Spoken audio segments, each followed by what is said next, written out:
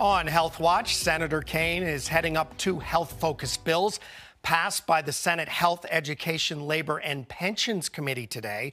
One of those is the Dr. Lorna Breen Healthcare Provider Protection Act, named for a Charlottesville doctor that aims to reduce and prevent suicide, burnout, mental and behavioral health conditions among healthcare professionals.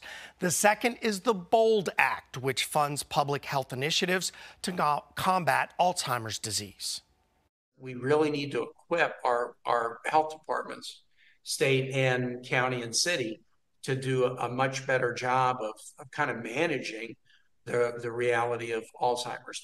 What is the cause of Alzheimer's? What are treatments for Alzheimer's? But then how do you manage the reality of it? And that's heavily in the exchange of information, the ability to do research, but also support for caregivers. Headed by the CDC, the reauthorization would provide $33 million per year over the next 5 years to support partners like the Virginia Health Department.